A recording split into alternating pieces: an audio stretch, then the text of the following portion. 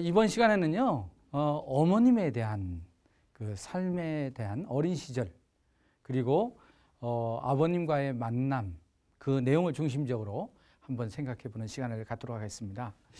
자, 연표를 보면요, 참 어머님은 1943년에 탄생을 하시게 됩니다. 1945년 해방 이전에 양이분이 탄생하셨다. 즉 독생자와 독생녀가 탄생했다라고 하는 것은 섭리적인 의미로서 대단한 의미를 갖습니다. 즉 독생자, 독생녀로서 이미 하늘이 준비한 그 기반을 말해준다고 볼 수가 있습니다.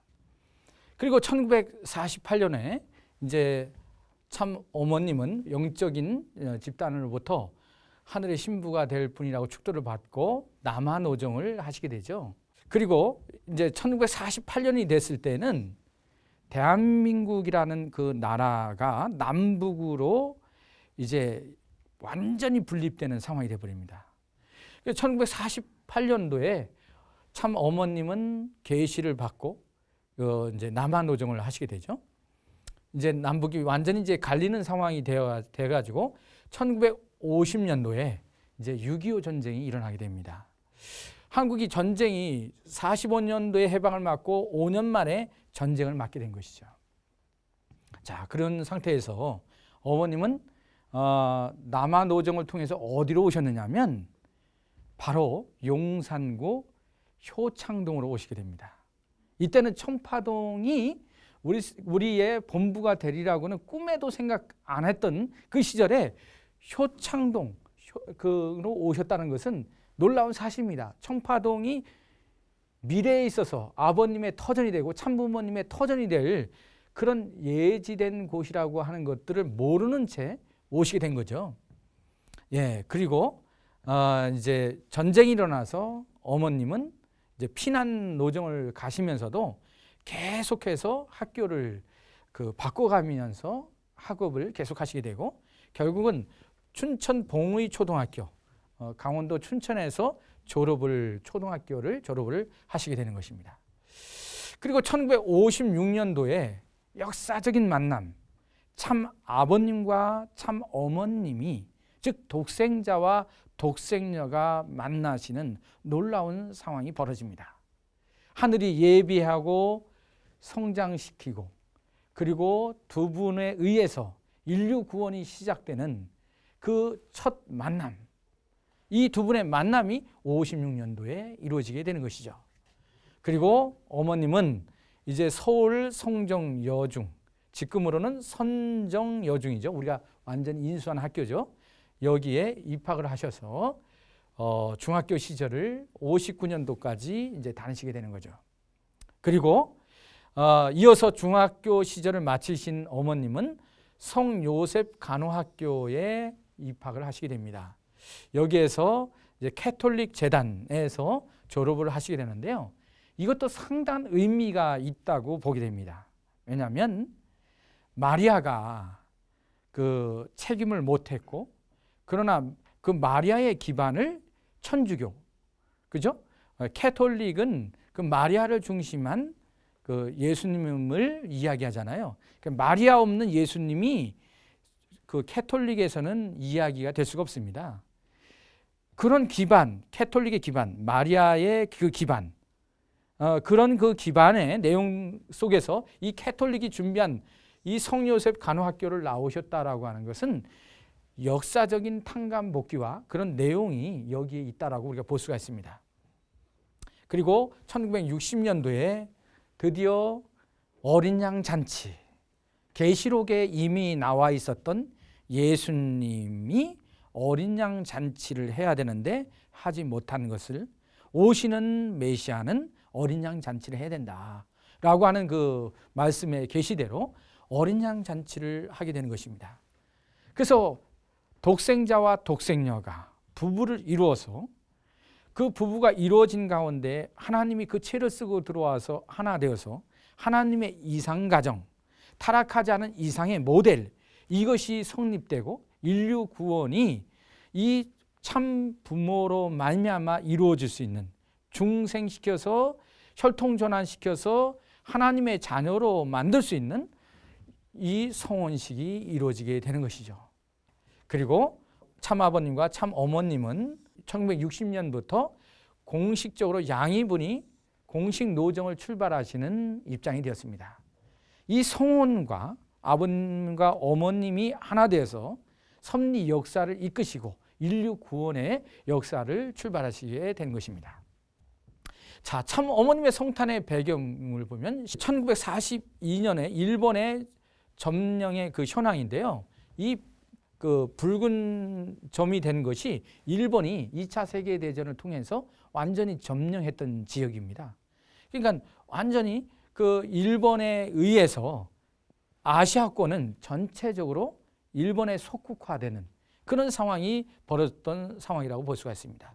여기 이제 대한민국은 그런 입장에서 일본의 이 대륙으로 침략하는 교두보가 됐던 나라였기 때문에 가장 어려움과 고난을 당했던 대한민국이라고 볼 수가 있습니다. 그래서 일본의 지배 구도에서 2차 세계대전이 참전이 되었고 1930년대 일본의 신사참배가 강요되고 있었습니다. 일본은 그 한국을 지배하면서 일본의 신사를 통해서 한국의 모든 종교 말살 정책, 한국에 미륵불이 온다, 정감록을 통해서 하나님의 아들이 현현한다, 이런 것들을 완전히 말살하는 그런 입장에서 일본의 신인 그 다신, 그 신사참배를 통해서 천조 대신을 믿는 그런 입장으로 몰아붙이게 됩니다. 그리고 이 신사참배를 거부하는 기독교인들을 핍박을 많이 하죠. 이때에 신사참배파와 비신사참배파로 기독교는 나눠지게 되는 거예요. 신사참배파는 어떤 사람들이냐면 기독교의 신앙을 갖고 있고 불교의 신앙을 갖고 있으면서 다른 종교의 신앙을 갖고 있으면서 일본 사람들의 총칼이 무서워가지고 신사에 가서 참배도 하고 돌아오면 자기 종단에서 또 하나님을 섬기고 부처님을 섬기는 이중적인 생활을 했던 사람들이 신사참배파예요. 반면에 우리는 죽으면 죽었지 하나님을 배신할 수 없다. 우리는 유일신 하나님만을 믿겠다 해서 지하 활동을 했던 사람들이 있었습니다. 그 사람들은 나중에 독립운동가가 되었던 분들이죠. 자, 그 독립운동가들 안에서 누가 나왔냐면 신령 집단이 나옵니다. 신령한 영적인 집단들이 나와요. 그 신령한 집단들을 중심하고 아버님은 섭리합니다. 왜냐하면 사탄에게 경배를 하고 또 뒤로 돌아서서는 하나님 앞에 경배하는 이중적인 사람들을 중심하고 하나님은 섭리를 할 수가 없기 때문에 아버님은 비신사 참배파, 즉 토굴 안에서 지하에서 활동을 하면서 하나님만을 섬겼던 순수한 열정, 순수한 종교단체인 이 비신사 참배파들을 중심으로 활동을 하시게 되는 거예요. 자, 그런 상황이 벌어졌기 때문에 이때의 그 한국의 지도를 보면은 이렇게 지도를 반으로 쭉 쪼개서 보면은 이 서쪽과 동쪽으로 나눌 수가 있는데요. 이 선민족이라고 하는 대한민국을 하나님은 이렇게 쪼개서 이 동쪽에는 남성적인 메시아를 모실 수 있는 12유형의 세례 요한적인 인물들을 찾으시게 되고 이 서쪽을 중심하고는 여성을 중심 삼은 해화, 즉 독생녀를 찾아 세우는 기반을 만드는 12유형의 여성 집단들이 있었습니다. 그 12유형 중에서도 핵심적인 세 유형의 영적인 집단들이 있었어요. 그 대표적인 그 집단이 바로 해화형인 김성도 집단입니다. 이 김성도 교회는 일명 성주교라고 합니다. 이 성주교는 이미 타락론을 계시를 받고 인류의 타락은 성적인 타락이요, 양심과 순결 교육을 이미 시키고 있었던 그런 집단이죠. 또 이 허빈이라고 하는 그 일명 복중교인데요. 여기는 김성도는 성주교, 여기는 이제 복중교인데요. 이 복중교는 김성도의 제자가 바로 이 허빈인데요. 평양 지부장이었습니다. 평양 지부장. 그러다가 김성도가 죽자 대를 이어서 그 모든 것들을 상속받은 사람이 이 복중교의 허빈입니다. 같은 성주교인데 이 허빈이 주장했던 것은 메시아는 여인의 몸을 통해서 온다. 여인의 복중, 배를 통해서 온다라고 하는 것들을 강하게 강조를 했습니다. 그래서 복중교라고 일명 이름이 바뀌게 되었고요. 그리고 이제 안나용, 바글용이라고 하는 여인이 있었는데요. 하나님의 부인 단계의 계시를 받은 사람이 바로 바글용이라고 하는 여인이에요. 아버님을 메시아로 증거하는 그 노정을 40일 동안 이 집에서 받기를 원하셨고 그런 노정을 거내신 것이 뒤에 나오게 됩니다. 이 서쪽의 여성은 선민족 가운데는 반드시 독생자를 보내기 위한 기반이 있었다면 반드시 독생녀를 탄생하기 위한 독생녀의 환경이 되어주는 그 기반을 만드셨다라고 하는 것입니다. 자, 그리고 이 동쪽에는 남성을 중심한 건데요. 여기에는 세례 요한적인 12유형이 있는 가운데 이 세 유형이 세례 요한의 핵심적인 유형이라고 볼 수가 있습니다. 그래서 아담형의 백남주, 예수형의 이용도, 그리고 세례 요한형의 백문, 이 세 사람이 참 아버님을 증거하고 메시아로 증거해야 될 사명이 있는 그런 사람들이라고 볼 수가 있습니다.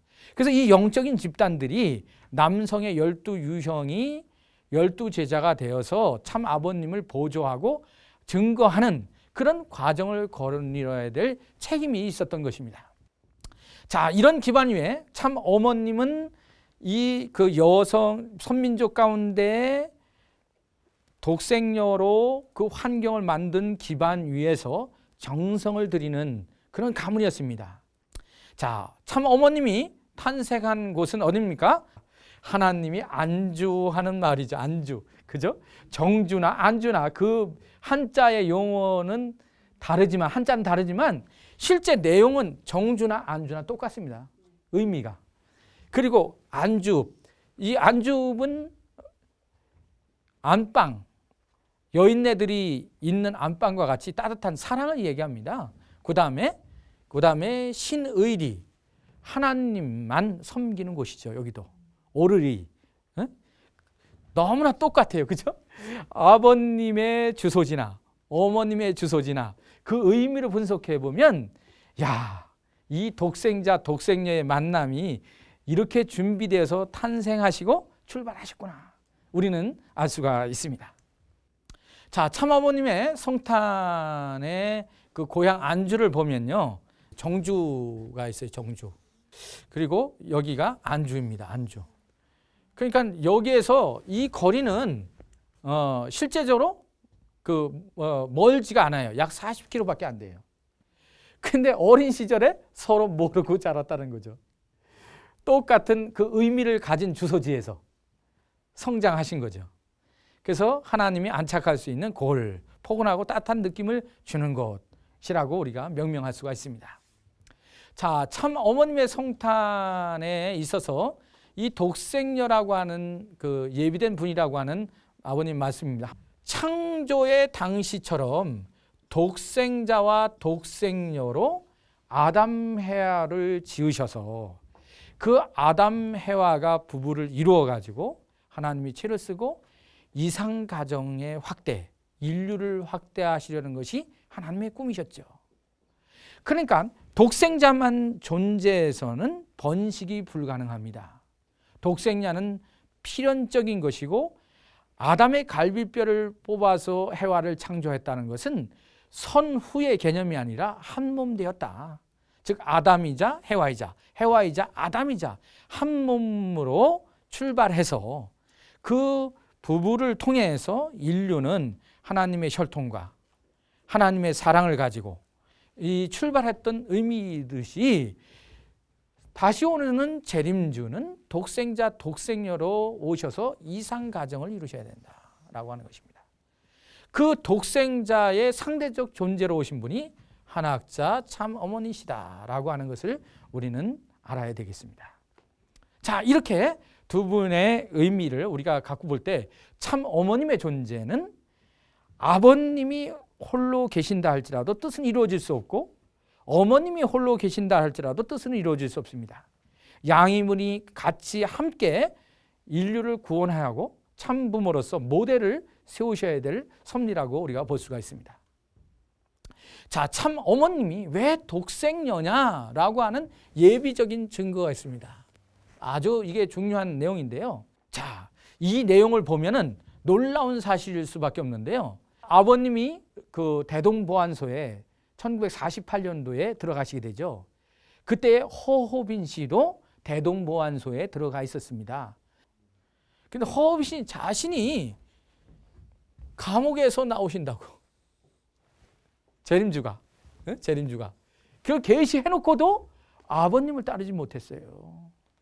자, 이 얘기입니다. 이게 옷을 한 트럭 가득 싣고 기다렸는데 안 나오자 이남으로 우리는 떠나게 되었다. 그래서 48년도에 이제 참 어머님과 홍순의 대모님과 조모 할머니 이 3대 동료가 내려오시게 되는 거죠. 그런데 그 전에 북한에서 내려오시기 전에 첫 번째 영적인 만남이 있었습니다. 젊은 청년과 홍순의 대모님하고 그 젊은 청년이 그 아주 초가 삼간 집에서 꿈에서 그 젊은 청년을 만났는데 이제 부엌에서 식사를 준비했다는 거예요. 식사를 준비하고 있었는데 그 옆방에 그 집이 그 옆방에 방이 있었는데 그쪽으로 이제 식사를 해가지고 들어가려고 하는데 조모 할머니가 막더라는 거예요. 거기는 아무나 들어갈 수 없다. 그래서 왜 들어갈 수 없느냐 해가지고 이제 그 방을 들어갔더니 거기에서 누가 있었습니까? 건장한 분이 동쪽에다가 상을 하나 차려놓고 수건으로 머리에 수건을 동여매고 앉아서 공부하고 있었다. 그리고 내가 들어가니까 척 돌아 앉으시면서 내가 너 하나 찾으려 이와 같이 공부를 한다 라고 이야기를 했다는 거예요. 그 젊은 청년이 그렇게 홍순의 대모님과의 첫 만남이 어머님이 3살 때의 이야기입니다. 자, 두 번째 영적인 만남이 그 후 한 달쯤 되었을 때 몽씨를 또 보게 됩니다. 그 젊은 청년이 나타나가지고 야 순애야 내가 북으로 더 들어가서 공부해야 될 터이니 이때가 흥남 감옥소로 아버님이 이송될 때입니다. 내가 제일 아끼던 이불과 요를 배낭에 넣어달라. 배낭에. 이런 계시를 주게 된 거죠. 그래서 내가 3년 있다가 올 테니 너는 3년 동안 마음을 변치 말고 기다려라. 흥남 감옥 노정이 그렇게 시간이 걸린 거지 않습니까? 6.25 전쟁까지 해가지고 이미 이런 입장이 벌어졌어요. 그리고 휘바람을 불면서 북쪽으로 외롭게 떠나시는 것이었다. 흥남 감옥을 가셨던 노정입니다. 이때는 대모님이 아버님 몰랐어요. 어머님 3살밖에 안 됐어요. 자, 아무것도 모르는 그 대모님에게 젊은 청년이 나타났는데 세 번째 실제 만남이 이루어졌으니 그게 언제입니까?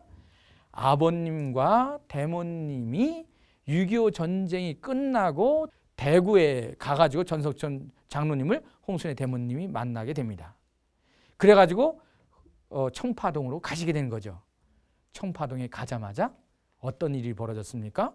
아버님은 청파동 그 뒷방에서 걸어 나오십니다. 예배당 그 성전으로 나오시고 홍순의 대모님과 그 정선천 장로는 이제 걸어 가시는 거죠. 그때에 아버님이 딱 용안이 나타나자마자 제가 홍순의 대모님 실제 인터뷰한 내용입니다. 무릎을 꿇어버렸습니다. 왜냐하면 당신의 젊은 시절 어머님의 3살짜리 그 아이를 두었을 때에 그 보았던 두 번의 계시를 통해서 나타났던 그분, 그 청년이 아버님이기 때문에 원리가 필요 없었습니다. 더 이상의 이야기가 필요 없었습니다. 가슴이 멎이는 것 같았습니다. 숨이 멈추는 것 같았습니다. 아, 이분이었구나. 꿈속에서 젊은 청년이 자기를 지도했는데 그분이 충분히 대모님이라는 것을 알게 됐던 것이죠. 대모님이라는 것을 알게 되었어요. 자, 이런 것을 봤을 때 이미 예시된 근거가 있다는 거예요. 어머님 3살 때. 자, 그래서 또 어머님이 이제 태어났을 때죠. 해산후 몽시죠. 사탄이 꿈에 나타나 지금 이 아이를 죽이시오.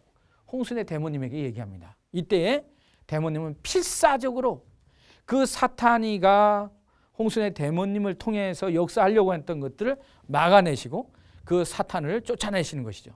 이미 어머님이 왜 독생녀냐, 준비된 분이냐, 아무 아버님과의 관계가 없었을 때 홍순의 대모님을 통해서 증거함을 받게 됐고, 또 사탄이가 나타나서 어머님의 탄생이 자기의 끝날을 예고하는 거기 때문에 죽이려고 했던 그 사실을 통해서 어머님에 대한 우리는 증거를 알게 됩니다.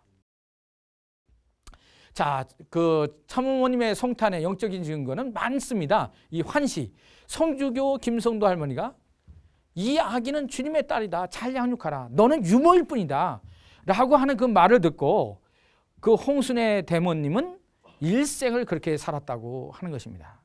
그래서 어머님에 대한 존재에 대해서 당신의 딸이라고, 육신의 딸이라고 한 번도 생각하지 않았다, 그런 증언을 하시는 것을 들을 수가 있었습니다. 또 이 계시에 있어서도 대모님이 혼인 직후에 어머님을 낳기 전입니다. 그 아이가 아들이면 우주의 왕이 될 것이고, 우주의 왕, 딸이면 우주의 여왕이 되리라는 그런 계시를 준 사람들이 있었습니다. 또 어느 스님의 증언입니다. 그 예지인데요. 앞으로 나이가 많은 남자에게 시집을 갈 것이다. 그 남자는 육군, 해군, 공군의 총사령관이 될 것이다. 그렇잖아요, 그죠? 아버님은 메시아로서 땅과 하늘과 바다와 모든 것들을 지배하시는 메시아이기 때문에 그렇습니다. 예언을 보면 복중교 허업인 모친입니다. 허업인이 그 형무소에, 대동보안소에 잡혀갔을 때에 그 모친이 이제 그 홍순의 대모님과 조은모 할머니와 어머님이 남하하기 전에, 48년 남하하기 전에 마지막으로 유언이 있다, 그래서 오라고 그래가지고 이야기하는데 하늘의 신부가 될 뿐이라고 참 어머님을 보고 경배를 했다는 놀라운 사실입니다. 이런 일련의 많은 사건이 있습니다만 핵심적인 얘기만 말씀을 드리게 됩니다. 참 어머님의 가게에 대해서 이 준비된 가문이라고 하는 것을 우리가 볼 수가 있는데요. 그 참 어머님의 어머니는 홍순의 대모님이고, 그리고 참 어머님의 외할머니는 조은모 할머니예요. 이 조은모 할머니는 정말로 위대한 분입니다. 우리가 볼 때 이 조은모 할머니가 그런 영적인 집단, 준비된 선민족의 집단을 미리 계시받으시고 홍순의 대모님과 참 어머님과 이렇게 연결해서 같이 그 교단에서 준비된 모든 것들을 상속받는 노정을 직접적으로 함께 하신 분이기 때문에 그렇습니다. 그 조은모 할머니의 그 조상 조한준이라는 분이 있었어요. 중국이 많이 대한민국을 침범할 때예요. 너무 침범을 많이 하니까 그 대한민국은 정말로 너무나 힘들었습니다. 그때는 이제 조선이죠. 무력으로 안 하고 완전히 속국으로 만드는 것이에요. 그래서 어떤 것을 하냐면 이제 사신을 파송해 가지고 이야기하는 거죠. 너희들이 우리나라를 부모의 나라로 섬기고, 그리고 너희들은 조공을 바치고 또 사람 처녀들을 바치라고 이제 명령하는 것입니다. 이 8월 달에 사신이 온다는 거예요. 명나라의 사신이. 달래강이라고 하는 그 강을 건너야 됩니다. 이게 이제 달래강인데요. 이 달래강을 건너야 되는데 이 달래강을 건너는데 그때는 돌로다가 이렇게 징검다리가 있었어요. 근데 비가 오면 징검다리가 없어지잖아요. 그죠? 물 속에 이제 잠겨버리는 거죠. 그래서 나라에 돈이 없으니까 왕이 창피하지만 포스터를 붙였어요. 방이라고 해요. 방. 포스터를 붙였어요. 이 다리를 놓아줄 사람이 누가 없는가라고 했어요. 그때 조한준 할아버지가 자기의 재산을 다 팔아가지고 다리를 만들기 시작합니다. 그 다리를 놓아가지고 이제 오픈하는 날이 왔어요. 서푼 남은 걸 가지고 오픈식 때 신고 가려고 잘 이제 그 머리맡에다 놓고 잠이 들어버렸어요. 그랬더니 꿈속에서 하얀 옷을 입은 할아버지가 나타나가지고 호통을 치는 거예요. 한준아, 한준아, 한준아, 내가 어찌해서 그 공적인 돈 3서푼으로 신발을 샀는고, 내가 그 돈마저 다 투입을 했더라면 너희 가문 가운데 왕자를 보내려고 했는데 공주밖에 보낼 수 없구나. 이런 계시를 내렸다는 거예요. 이 참어머님의 가계를 보면요, 이제 이 조은모 외할머니 참 어머님의 어린 시절이에요. 어때요? 너무 귀엽죠? 네. 조은모 할머니는 매일매일 어머님에게 귀에다가 대고 이야기합니다. 너희 아버지는 육신의 아버지 한승훈이 아니라 너희 아버지는 하나님이 너희 아버지다. 조은모 할머니가 그렇게 교육시켜 왔다는 거예요. 그래서 어머님은 아버지 하면 육신의 아버지 한승훈 이 선생이 떠오르는 것이 아니라 하나님이 떠올랐다. 자, 이렇게 계시를 받고 태어나신 이제 상황이고요. 모친 홍순의 대모님, 정말로 당신의 육신의 입장에서는 딸이지만 육신의 딸로 불러볼 수 없었던 하나님의 딸로 양육하시며 종의 자리에서 생활하셨던 분이고요. 이 부친 한승훈 선생은 한유일 선생을 낳았죠. 그죠? 한유일 선생, 지금 우리 교회에 오시는 분. 그래서 이제 나중에 정말로 참 어머님의 위상, 참 아버님과의 그런 내용들 다 아시고 그 심정적으로 어느 정도 이해가 되신 상태에서 영계에 가셨죠. 그래서 이제 그 묘를 홍순의 대모님하고 합묘를 그 얼마 전에 했습니다. 자, 이 참아버님의 가기를 보면 어떻든 3대에 걸친 그 신앙, 절대 신앙의 참 어머님의 기반은 이 조은모 할머니와 홍순의 대모님 이 세 분이 하나 되어서 오신 그런 역사였다라고 하는 것입니다. 이 얘기를 들어보면 예수교, 성주교, 복중교 이렇게 홍순의 대모님은 이미 독생열을 기반으로 한 그런 교단에서 모든 것들을 상속받으시고 준비된 것들을 다 어머님에게 규율시키는 그런 역할을 하셨다고 볼 수가 있습니다. 자, 이 남아를 이제 하시게 되는데요. 48년도에 남아를 하시게 되는 거죠. 그래서 이제 공산주의가 완전히 북한은 물들어가고 있었고 그때 당시에 종교인들, 엘리트 이런 부르주아지 소위 공산주의에서 얘기하는 그런 사람들을 막 처결을 하고 있었습니다. 그래서 대동보안소에 이제 그런 사건이 있었고 그래서 외삼촌 홍순정 이분이 이제 편지를 써서 본격적으로 내려오시는 동기가 됐고 서울 소창동에서 거주를 하게 됩니다. 그리고 1950년 6월 28일 한 6월 25일 날 전쟁이 일어나고 그 다음에 28일 날 이제 외삼촌과 더불어서 한강을 건너게 되는 거죠. 그때에 건너자마자 어떤 일이 벌었어요? 한강 다리가 폭파되고 말았어요. 자, 그리고 1950년 9월 28일 날 서울 수복이 됐습니다. 그래서 이제 이것을 보면은 안주에서 쭉 해서 이제 서울 이제 효창동에 오신 거죠. 효창동에 오셨다가 그 이제 6.25 전쟁이 일어나 가지고 전라도까지 가셨어요. 전라도까지 가셨다가 이제 서울 수복이 돼 가지고 다시 서울로 오시게 되는 겁니다. 이게 다시 백해서 서울로 오신 거예요. 그리고 다시 이제 일사후퇴 중공군이 밀고 넘어오는 51년도 1월 1일 날 다시 피난길을 서울에서 이렇게 가시게 되는 겁니다. 대구를 거쳐 가지고 제주도까지 이제 오시게 되는 거예요. 제주도에 오셔 가지고 어머님은 정말 금식과 정성 생활을 하시면서 이민족을 놓고 기도하십니다. 그리고 생식 생활을 하시는 것이에요. 자, 이 학창 시절을 보면은 이제 효창동에 오셔서 입학을 하시게 됩니다. 입학을 하시게 되고 그리고 54년도에 제주도 피난 가가지고 현재는 효돈 초등학교인데요. 그때는 신효 초등학교였어요.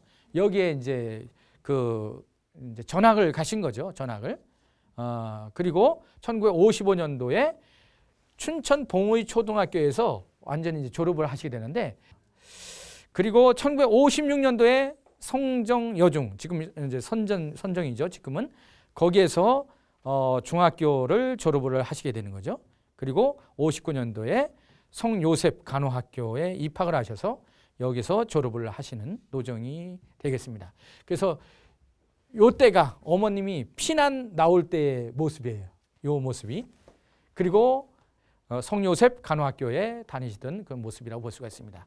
자, 이렇게 요셉 학교에 다니시던 학창 시절의 모습입니다. 뭐 성격은 정말로 여러분들 더 잘 아시잖아요. 그죠? 이미 어머님 대하시잖아요. 그죠? 예, 조용하고 얌전한 성격. 어렸을 때. 그러나 결코 그렇지 않죠. 속에.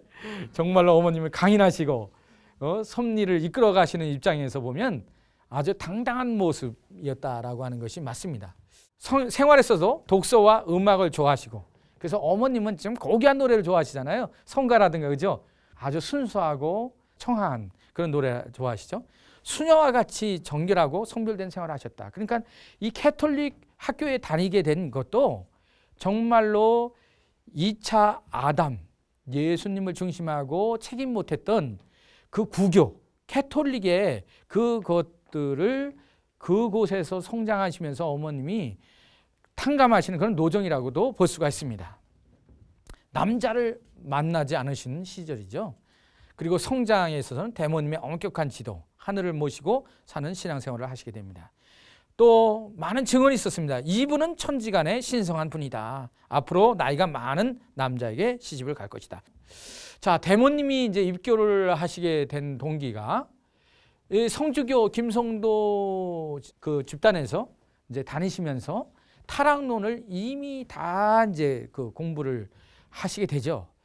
그렇지만 이 김성도 집단은 어떤 집단이냐면 메시아를 맞기 위한 그런 준비된 교단이라고 볼 수가 있습니다. 메시아를 맞기 위한 기대를 조성했던 것이 바로 성주 교단이라고 볼 수가 있습니다.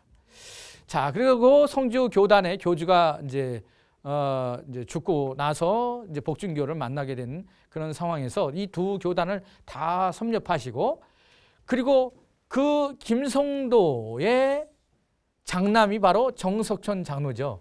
예, 정석천 장로. 나중에 우리 교회에 남한에 오셔서 입교하신 분이죠. 그죠? 그 형제들이 다 입교를 하시게 됩니다. 그때 1955년도는 아버님이 그 2대 연대를 중심하고 이세권 기독교인들을 중심하고 섭리를 하셨을 때요. 그래서 이화 여대에서 800명이나 되는 학생들이 다 넘어와서 우리의 말씀을 들었을 때죠. 그리고 부산에 있는 이제 정석원 씨, 이제 형제지간입니다. 형제지간인데 이분은 그 얘기를 듣고 장춘동 통일교회를 찾아가 가지고 입교를 해버리게 됩니다.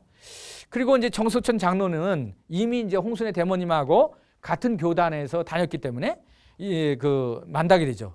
그래서 이제 부산 교회에서 이 정석천 장로가 이제 말씀을 듣고 그런 상황이 되었는데, 정석천 장로가 다 입교를 55년 6월 25일 날 하게 됩니다. 요게 이제 이분입니다. 예, 입교를 하시게 됩니다. 자, 그런 가운데 1955년 11월 달에 춘천에 홍순의 대모님이 계셨어요. 춘천에. 그 홍순의 대모님에게 편지를 보냅니다. 이 정석천 장로가. 우리가 그 꿈에도 그리던 그 원하는 메시아가 온다는 그 교단을 내가 찾은 것 같다. 그러니 우리 그 청파동에 가자. 그래서 대구를 일단 와라. 그래서 12월 달에 대구에서 이 정석천 장로를 만나게 되는 것이죠. 그래서 홍순의 대모님과 만나서 이제 두 분이서 55년 12월 달에 청파동 교회를 가게 되는 것입니다. 자, 그런 입장에서 1955년 12월 15일 대모님이 입교를 하게 되고 1956년 1월 29일 날 춘천 약사동에서 춘천교회를 이제 그 대모님은 이제 설립하시게 되는데, 그런 과정에서 개척 전도를 이제 시작하는 가운데 역사적인 참아버님과 참어머님의 만남이 이루어지게 됩니다. 참아버님, 참어머님의 첫 만남은 1956년 3월이었습니다. 정말로 이것은 너무나 정말로 하늘이 기뻐하고 땅이 기뻐하고 인류가 기뻐하는 놀라운 만남이라고 우리가 볼 수가 있습니다. 대모님 인도로 청파동 교회에 참 아버님께 이제 홍순의 대모님이 아버님께 인사를 시키려고 어머님의 손을 잡고 가시게 된 것이죠. 자, 그럴 때 참 아버님이 홍순의 대모님을 보시고 말씀하시는 거죠. 뭐라고 했습니까? 한학자가 한국 땅에 태어났다. 너무 눈을 지그시 감으시고 감동이 돼서 준비되었던 독생녀 이제 나타났구나 라고 하는 그 느낌으로 그 말씀을 3번을 반복하시는 거죠. 하나님, 한학자라는 이렇게 훌륭한 여성을 한국에 보내주셨군요. 감사합니다. 아버님 진심에서 우러나오는 정말로 6,000년 만에 그렇게 찾으려고 했던 독생녀를 만나서 두 분이 그렇게는 처음에 만남이 이루어지게 되는 놀라운 역사가 벌어지게 되는 것입니다. 자, 식구들 눈에 비친 참어머님의 모습입니다. 아주 빼어난 동양적 미모다. 고요하고 정숙하며 예의 바르신 어머님의 모습이었습니다. 자, 그리고 판단력과 관찰력이 뛰어난 분이라는 것은 우리가 너무나 잘 알고 있죠. 그리고 때가 묻지 않은 순수함. 정말로 어머님은 지금도 하얀 옷을 즐겨 입으셔요. 그죠? 그렇게 순결하고 청아하고 이런 것을 즐겨 하시는 어머님이라고 볼 수가 있고요. 뜻에 대한 순종의 미덕이 아버님에게 드러나지 않고 아버님을 서포트하면서 당신이 드러날 때와 안 드러날 때를 구분하시면서 참아오셨죠. 사실은 어머님은 이미 독생녀로서 당신이 이 뜻길을 어떻게 가고 이 뜻길을 어떻게 완수하고 아버님과 동반하고 그리고 그 이후의 섭리에 대해서 다 마음속에 갖고 계셨지만 표출을 안 하시고 오늘날까지 오셔가지고 아버님 성화 이후에 아버님이 섭리적으로 승리한 것을 실체적으로 실체 모형을 만드는 천일국의 모형을 만드는 그런 섭리를 하시는 참 어머니라는 것을 우리가 알 수가 있습니다. 아버님이 어머님을 어떻게 자랑하셨을까요? 우리가 한번 비디오를 보겠습니다. 우리 어머니가 못났어, 잘났어. 아니 저 서양 뭐 어디 독일 가도 미인이라고 하고 말이야, 프랑스 가도 미인이라고 하고 말이지, 영국 가도 미인이라고 하고 말이야, 아프리카는 더더욱이나 뭐 미국 가도 전부 다 미인이라 가지고 나보고 언제나 해피에스트 맨이라고 해피에스트 허스밴드라고 그러더라고. 그 어머니 잘났어, 못났어? 얼굴이 잘났나? 얼굴도 잘났지만 마음씨도 잘났어. 아버님이 어머님을 자랑하는 모습을 보니까 어때요? 예, 많이 사랑하셨구나. 그걸 느낄 수 있죠. 자, 참부모님의 완성의 조건에 대해서 그 말씀 88년도의 말씀을 보면 아버님과 어머님의 관계를 우리는 정확히 알 수가 있습니다. 자, 하나님은 아담을 창조했습니다. 아담을 창조하고 아담은 해와를 어떻게 해야 돼요? 동반 완성해야 됩니다. 동반 완성.